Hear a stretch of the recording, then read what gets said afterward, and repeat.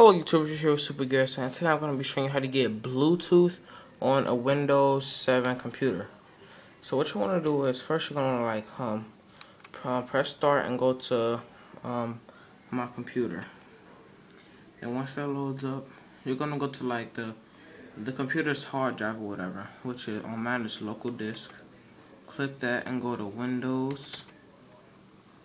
Then scroll down to see System 32.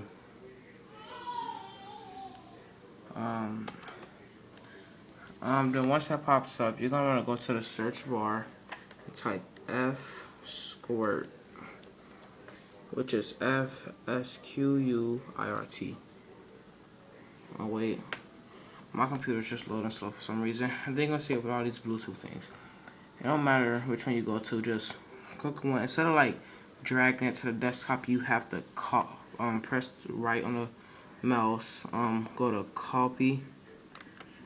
And then minimize that or exit out. Exit out. Then go to press right again and go to paste. And then wait. And then it's just going to be pasted right here on the desktop.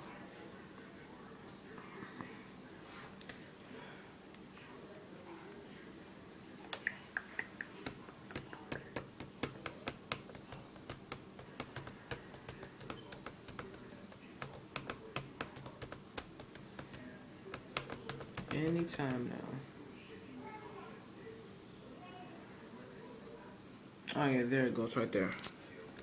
F Squirt. Then when you click on it, it'll have that. Then you just click next. Then you go send a file, receive a file. Send a file, that's what it does. Go to receive file. And then just stuff like that. I'm not like trying to get anything and stuff. That's what it says cannot complete and stuff, but whatever. So that's how you get Bluetooth on a Windows 7 computer. So like, comment, and subscribe. Okay, bye.